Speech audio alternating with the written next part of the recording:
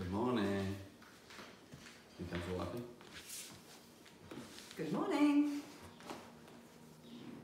Well, we're in our house, the Pearce family house, and we're doing our little service here.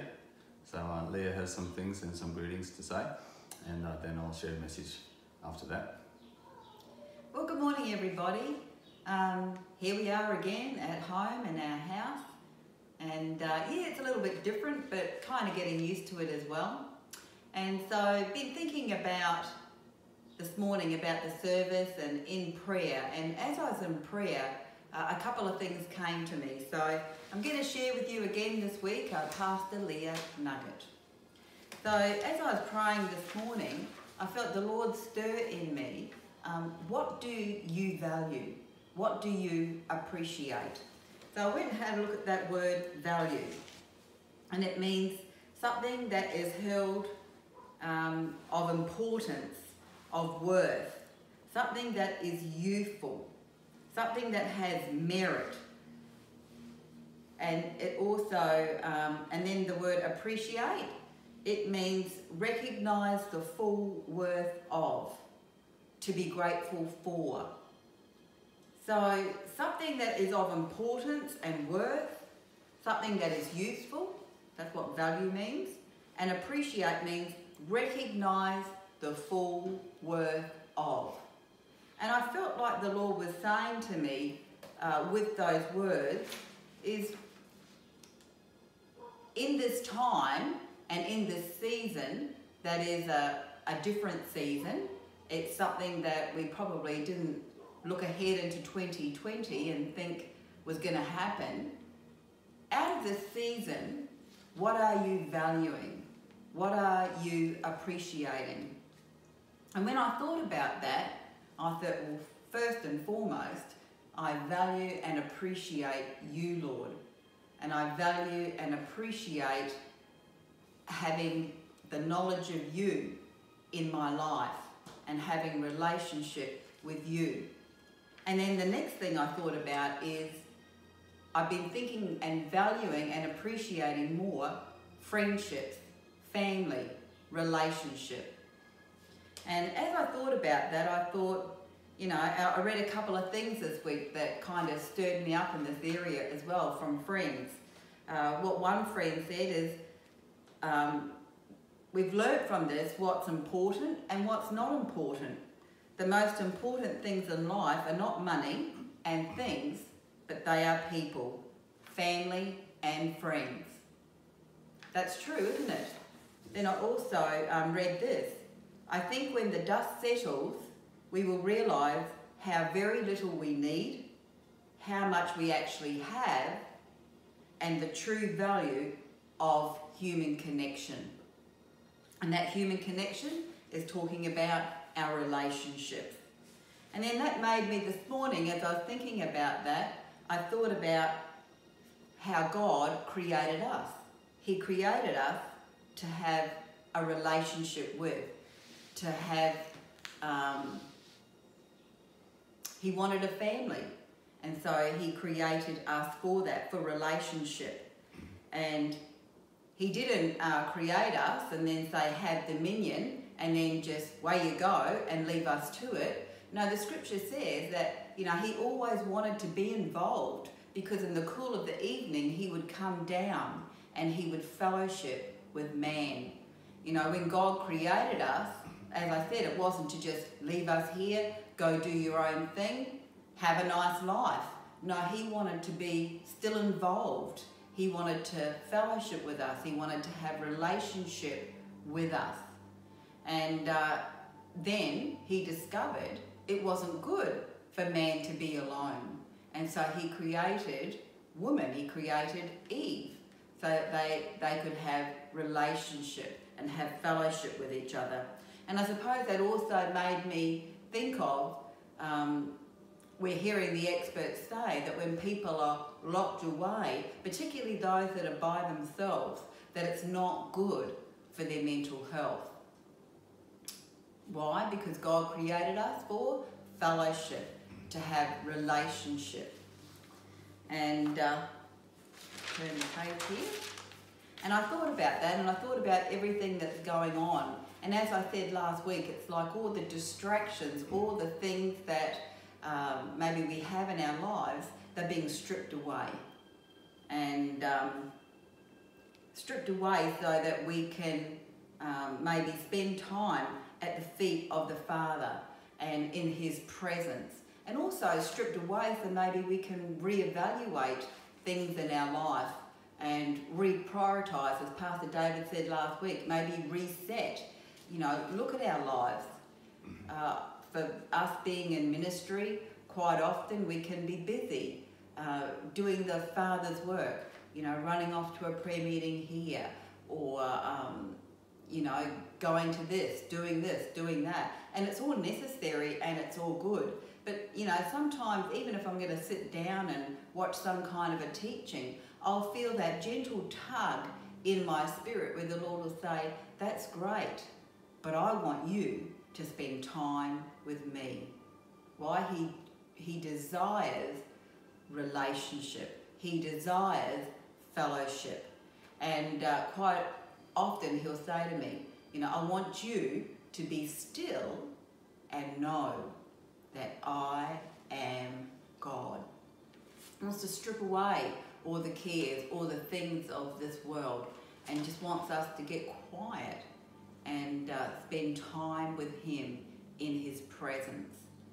And, you know, I was thinking about that, and I thought, you know, how we can get so busy about doing the things, and the Lord reminded me of the scripture in Matthew 7, verse 22, that says, many will say to me in that day, Lord, Lord, have we not prophesied in your name, cast out demons in your name, and done many wonders in your name?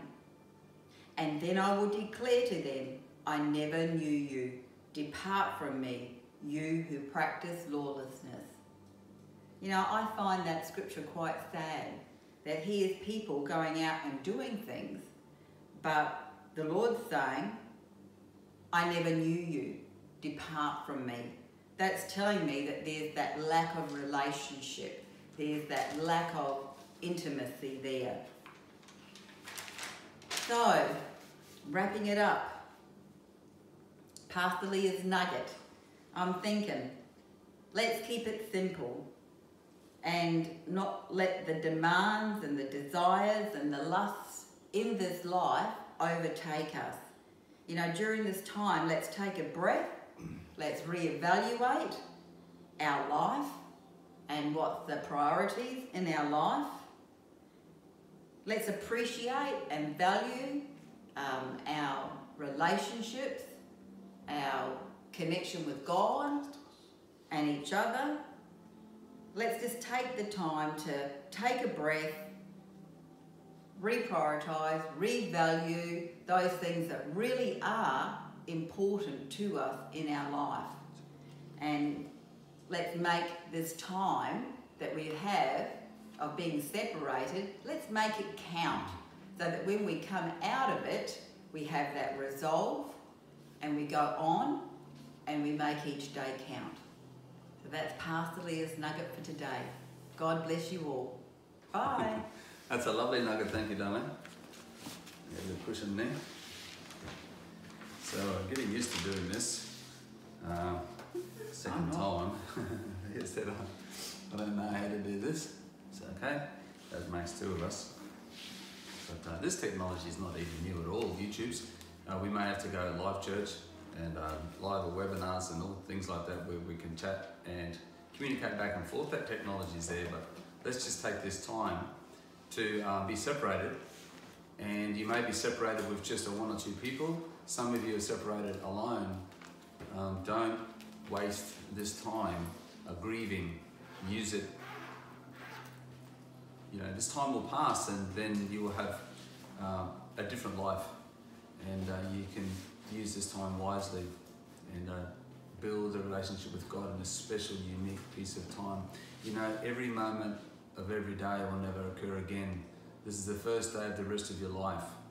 You know, yesterday is gone. Today, this moment is gone. This moment is now gone. See? Time waits for nobody. God created time. He created us from the eternal realm and created a natural physical realm in the time dimension, space dimension. And this is where we live in the flesh. We're a spiritual being. We live in the supernatural realm at the same time. We have the soul in the middle. You know, we're a spiritual being created in the image and likeness of God. And we are to live as spiritual beings in this natural realm, but this natural realm has fallen. And it's fallen from its original glory, but Jesus came to restore us back to the Father so that we can partake of that glory, walk in the spiritual realm while we're living in this natural realm. But the soul, the thoughts, the intellects have to be changed. We have to be transformed. Talking last week about the Old Covenant, the Old Testament and the New Testament. God has a New Testament built on better promises. You know, we just glimpsed a little bit of that last week. We may look a little more this week or in the weeks to come. But there is a New Testament, a New Covenant. Jesus Christ is Lord. He's the same Jesus as he was in time past, but now he has flesh. He has a physical body. He is the God-man. He's the Christ of old, the God of ages. But he is the living creator. He is Jesus Christ come in the flesh. You know, died a sinner's death, died as a cursed object without never sinning, so that he could be raised in glory and be the righteous one for eternity. His blood is on that mercy seat as alive as it was the day he shed his blood for us, for the remission of our sin. In the Old Testament, sins were atoned for, which means they were covered over, and just for time until the priest could go and make a sacrifice on behalf, you know, for the people before God, standing in the breach. But now Jesus stands in the breach continually, eternally, consistently, and his blood doesn't cover sins. It obliterates them. It remits sins. It forgives sins. To forgive and remove those sins as far as the east is from the west. How far is that? It just never stops. God is the eternal God. When he forgives, he does it perfectly through the blood of his Son. And he lifts us up into his presence as if we've never sinned. That's good news. Amen? Amen. I'm preaching to my audience. There's my church family over there. There's my wife. But I know God the Father's here with us. The Father is with us. He's in us. Jesus is here. As his word says, if two or more gathered in his name, he's there in the midst. And the Holy Spirit, he's obviously here. He's in me. He's in you. If you know Jesus, if you don't, get Jesus in your heart. Get Jesus in your life. He'll come in just like he said he would. And you'll never be alone again.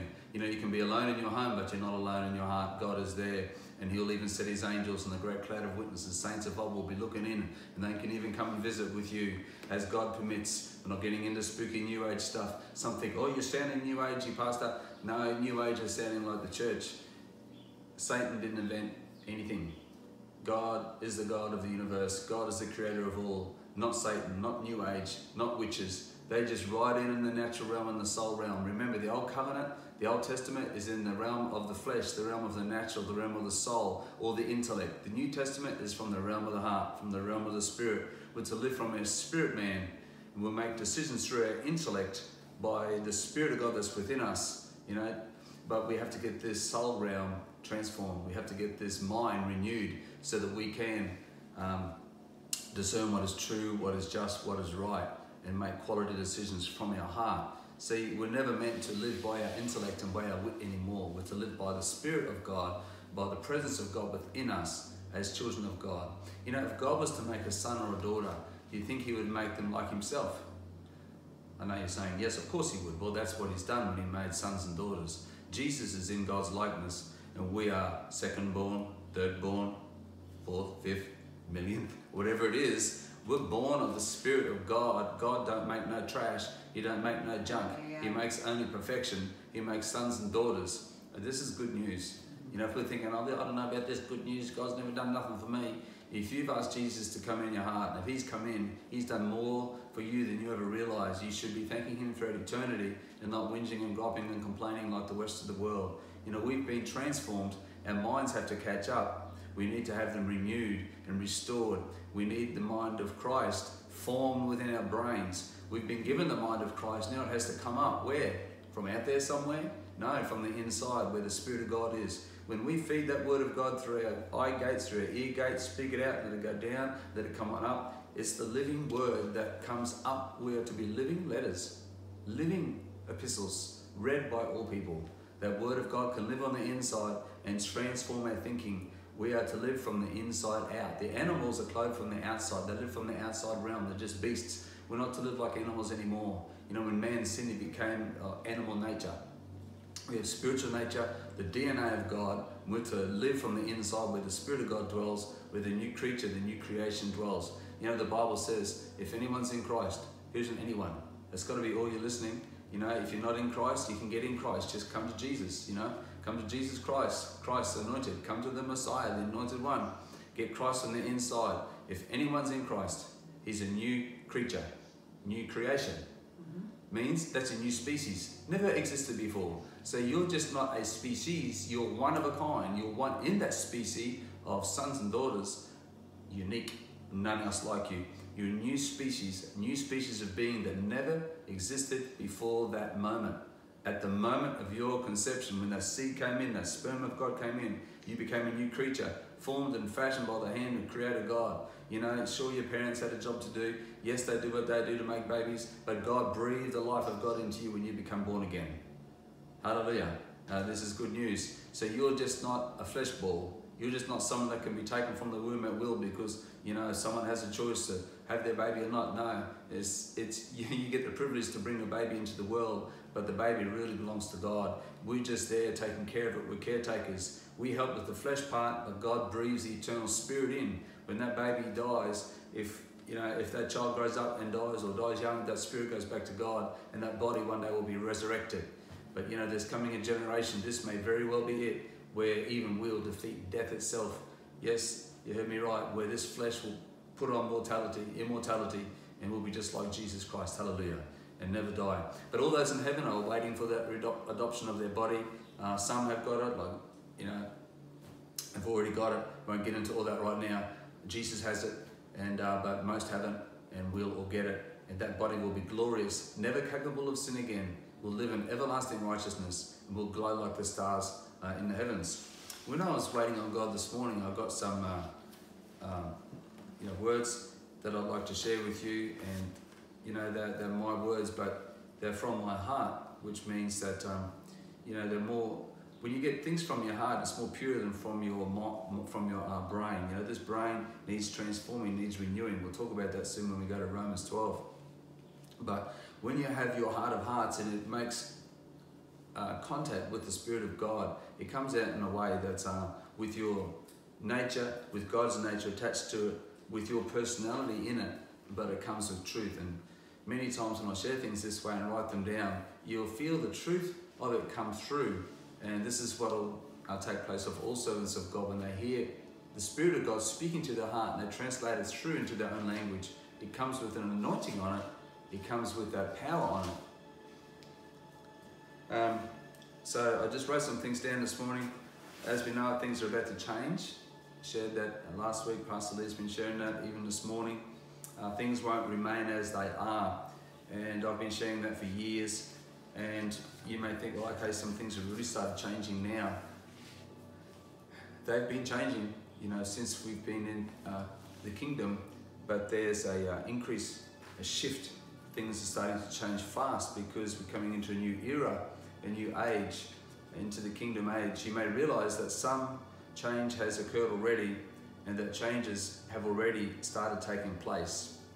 The future of the church life will be different than it was in the past. We must prepare for this. We must be willing to change and to be changed. Or as the scriptures declare, to be metamorphosized or to be changed completely. You know, like a grub turning into a moth or butterfly, that's a metamorphosis. The grub changes into a soupy mixture inside that little chrysalis, in that cocoon, and then a miracle takes place. You know, a new creature is formed, breaks out, flies away, a new life. This is metamorphosis, or a complete change. This is what God does in the hearts of his children. And this is what's changing continually, continual metamorphosis. In the born-again spirit, there already has been a metamorphosis, but in the soul or mental realm, the metamorphosis has already begun and will continue throughout eternity as we bring our will and our emotions in line with God's will, His thoughts, His purposes, His plans, the change will continue. For some, not much has changed in their soul realm because they have compromised and not gone after God in the correct manner, or if at all. Or some have gone after God incorrectly, even though maybe sincerely, but have been corrupted by false teaching or false teachers, and the waters are muddied or made impure. Or they have been corrupted through sin, through compromise, and have tried to love God and love the world simultaneously, which is impossible. You must choose who you love and where your true allegiance is. You cannot have two lovers. You must love God first, and love Him above all. You must love people, period. You know, there's no choice. We can choose not to, but you know, it's not going to be good. We must love, or we too will be corrupted, false, and will be a mixture. You must choose where your true heart allegiance is. If you don't, your heart will wander. You must choose this day who you will serve and who you will love the most, and where your true heart devotion lies. This is a serious hour. This is a time of sifting, testing, trial, to see where you really are. Where and to whom is your loyalty, and to where is your love? Where is your heart? The very core, where is your devotion? You cannot pretend at this, for you are who you are. The time of pretending, or the time of hypocrisy, is coming to an end. All is beginning to be revealed. The truth is beginning to be revealed. The true and false followers of the living God will start to be revealed more, continue to be made known to all in due time. We must repent. Repent is a change of heart, change of mind, change of attitude. You know, that's the first message Jesus ministered. You know, repent. In the Acts, where the apostles of the Lord are ministered, repent. John the Baptist, you know, greatest a prophet of the Old Covenant, his message was one of repentance. Change of heart, change of mind, change of attitude. That God is not a condemner. He is a blesser. He blesses and lifts up. Repent is not a condemning message. Repent is a liberating, freeing message. To repent means you're going to change and get your thoughts and your actions aligned up with God, so that His blessing, so that His power can manifest and flow through you freely, for your benefit of yourself, for your family, for your home, for your friends, for your nation, as far as you can believe.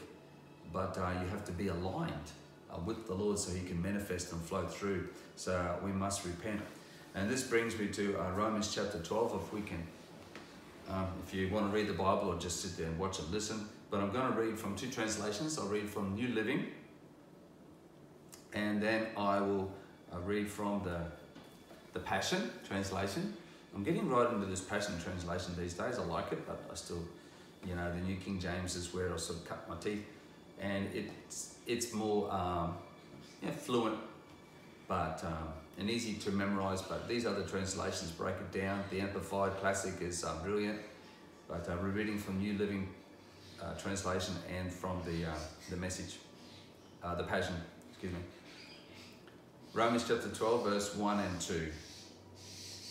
So, dear brothers and sisters, I plead with you to give your bodies to God because of all He has done for you. Let them be a living and holy sacrifice, the kind He will find acceptable. This is truly the way to worship Him. Don't copy the behavior and customs of this world, but let God transform you into a new person by changing the way you think. Then you will learn to know God's will for you, which is good and pleasing and perfect. I don't know if you can hear our little happy family outside there. We've got birds. My wife Leah, she said, you should close that because that would be good. And I'm glad I did now because they're out there squawking. I love them. You know, we have a window open here and a beautiful tree, and there's birds there. They're helpmates, you know. I've got the bird there, flap, flap, featherless, and we've got feathered birds outside. So the Passion says, what we'll do is we'll just read verse 2 from the Passion. That's Romans 12:2. Don't you love the name passion? If you're going to do something, put a bit of passion into it. You know, lazy people are passionate at doing what? Nothing. Nothing, you know. Well, I'm not interested. But they're passionate. Let's be passionate about doing something good, about doing something righteous, about doing God's will. Stop imitating the ideals and opinions of the culture around you, but be inwardly transformed by the Holy Spirit through a total reformation of how you think. This will empower you to discern God's will as you live a beautiful life, satisfying and perfect in His eyes. Hallelujah. Amen. Is it good? Yep. See, I can only listen to one congregation member today because you're out there amening on the other end. So as I was saying last week, we are now living under a new covenant of God living within us, living with us, God on the outside, dealing with the flesh and soul realm. That was the Old Testament, but the new covenant is God on the inside. Say inside. Inside. On the inside, dealing with our spirit or hidden person of the heart, where He deals with our thoughts, intentions, attitudes, and gets right on down in there. He wants us to totally change the way we think and live. In simplest terms, to be God inside minded. You have to change our thoughts from God is somewhere out there and I'll come down, rain down, come pour out. Yes, God does pour out His Spirit. But this may sound strange if you've never thought this way. He pours out of the hearts of His sons and His daughters. He can pour down from heaven. He can pour out from anywhere He wants. But God chooses to work on the earth through His original design. Yeah. That's right. God's sons and daughters. God's a family God. God inside minded. God living on the inside. Hallelujah. If we'll go to Romans chapter 8, I'm going to read some exciting scriptures from Romans chapter 8. You know, Romans, and you know, I think Romans 8 is just so great for today. We really need to get into it.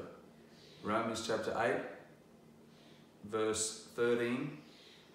And we'll go through to like verse 18. 13 to 18. We'll just work our way through it. For when you live controlled by the flesh, you're about to die. But if the life of the Spirit, that's the Spirit within, puts to death the corrupt ways of the flesh, we then taste His abundant life. The mature children of God are those who are moved by the impulses of the Holy Spirit. You know, God doesn't want us to stay babies. We're to stay childlike, but not childish. Just little babies are childish, and we've all done childish things in the natural realm. We've done childish things spiritually after getting saved. You know, we've maybe believed some funny things or said funny things in our zeal for God. It's okay. God doesn't get upset and get angry about it. You know, kids are kids. Children are children. It's okay to be a young Christian. That's how you get into the kingdom. Just be happy. Be open-minded. Be humble. You know, don't take yourself so serious. You know, have a good laugh and a good cackle. You know, get drunk on the Spirit of God, have a drink. How do you do that? Just come to the waters. Jesus said, come, it's free. Just drink. Just imagine yourself drinking of the substance of life, the river of life. You know, in heaven you can jump into that river, you can breathe beneath the river, you can drink of it, you can splash around in it. Rain? Where's that come from? It comes from the heart of God. You know, it's just from the heart of God. It's the Spirit of God. It's the glory of God. It's the living essence of God. We're His children. We're to live by this from our own spirit, and that can well up in it within us. Jesus said we can come and drink from this river. It's the river that comes and springs up to everlasting life. Out of our heart will flow rivers, Jesus said, of living water. This is talking about the baptism.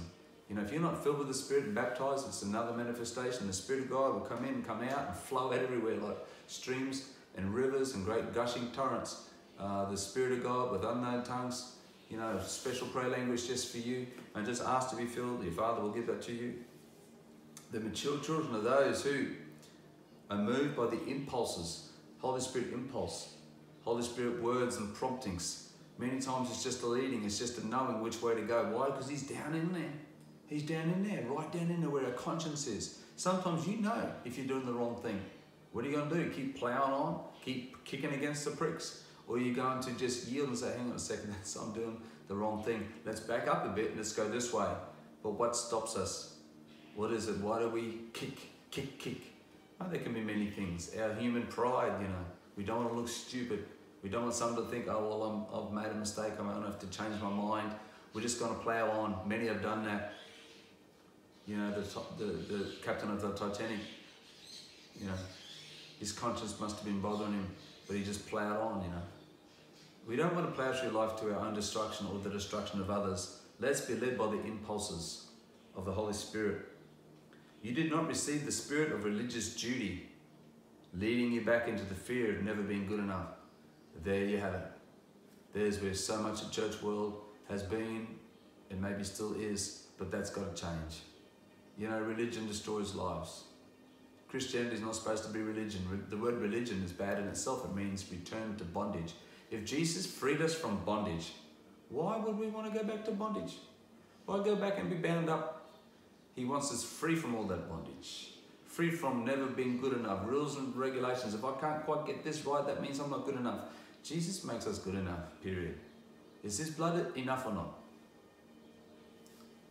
You know, if you've sinned, you know, join the club. But is your sin so bad that Jesus' blood can't forgive? No. Or is your sin a special one? See, that's pride. Or that's unbelief. You know, crucify that unbelief and that pride. Jesus' blood can cleanse the most wretched sinner. You know, Jesus' blood is wonderful and beautiful and perfect drink indeed. His body that was crucified, torn apart, is bread indeed, where we can gain life. You know, let's not trample the blood of Jesus underfoot by saying stupid things. Well, I've just gone too far, I've just sinned too much, you know. No, don't say things like that. Let's not blaspheme God. Let's not blaspheme the blood of Jesus and trample it. Jesus' blood is enough. And if you're honest and thought down on the inside where the Holy Spirit is, you'd have to agree, yes, David, I know it's enough. You know, so don't be proud. I might be getting in your face right now, but, you know, stop it. Take God at his word. Let the forgiveness come in your heart. Amen. His blood is enough. Jesus loves you. He loves you with an endless love. His love is higher than the heavens. His love is deeper than the deepest ocean. His love knows no bounds. He's jealous for you with a godly, jealous love.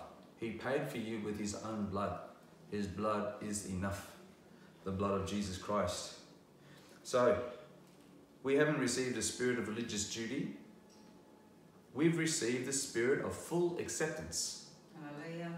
Enfolding us into the family of God. You know, parents shouldn't reject their kids. Good parents don't. God's the best parent. He never rejects a child. He loves his children. He loves his family. We have to get our thinker straightened out. We have to repent of those wrong thoughts and wrong attitudes. And you will never feel orphaned, for as he rises up within us, our spirits join him in saying the words of tender affection, beloved Father or Daddy. For the Holy Spirit makes God's fatherhood real to us as he whispers into our innermost being, you are God's beloved child. You know, the Holy Spirit's saying things like this. Leah, you're God's beloved child. You know, brother, sister, mothers, dads, uncles, aunts, you know, grandparents, grandchildren, whoever it is, whoever you are, orphan, doesn't matter who you are, pedophile, ooh, murderer, it doesn't matter who you are. God's not looking at that. He created you and sent you from heaven. You think, oh, well, you know, the world will never love me because I've done this, I've committed this crime, I've done this act, you know, I've taken a life. Don't think too high of yourself. Jesus died for everyone, you and me, everyone on the whole face of the earth. You know, I said those things to shock you to be awake. Jesus' blood is enough.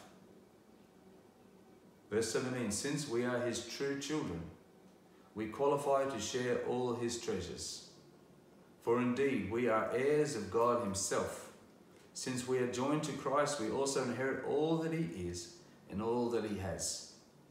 We will experience being co-glorified with him provided that we accept his sufferings as our own. I don't know what all that means, but I know part of what it means. Jesus suffered a lot, didn't he, on the cross? But that's not the suffering so much. He suffers still.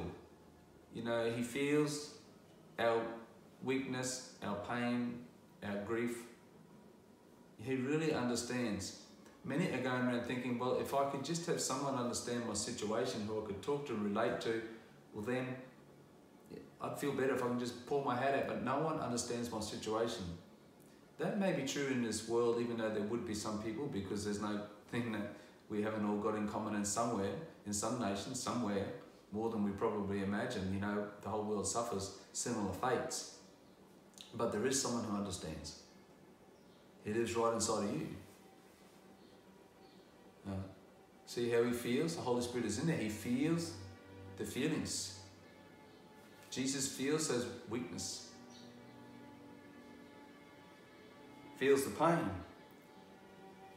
See, he suffers with us, and we can partake of that suffering. We can feel for other people. We can pray for them. We can intercede for them. We can take upon his heart and pray and cry out to God for that one to be free. Verse 18, last verse, I'm convinced that any suffering we endure is less than nothing compared to the magnitude of glory that is about to be unveiled. Where? Within us. See?